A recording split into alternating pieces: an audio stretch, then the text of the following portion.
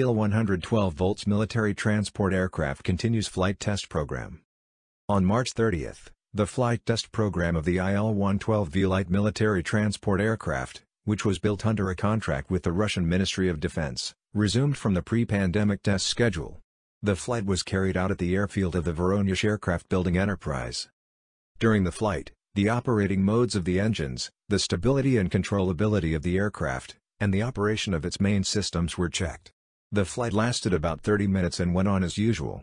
According to the crew commander, the flight mission was completed.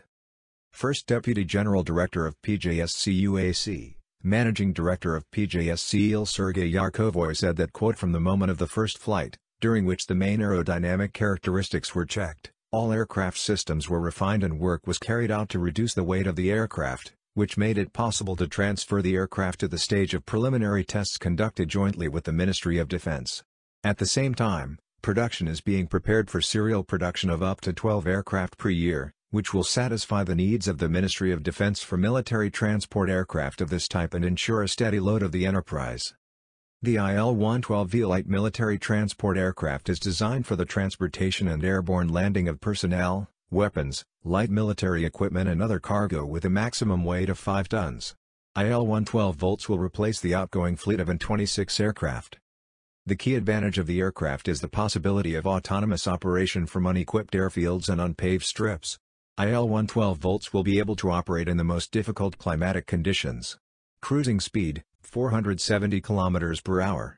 Flight range with maximum load is 1,200 km. Il-112V will be equipped with domestic components. Most of them are manufactured by the structures of the state corporation Rostec. The engines are created by the United Engine Corporation, the automated control system is supplied by Kret, and the chassis, hydraulic elements and the power supply system are developed by the Technodynamica Holding. The aircraft was designed using advanced digital technologies and is equipped with the most modern Russian-made onboard systems. The flight and navigation equipment will provide the ability to automatically approach categorized aerodromes at a minimum of ICAO Category 2 and manual approach to poorly equipped and radioactively unequipped aerodromes.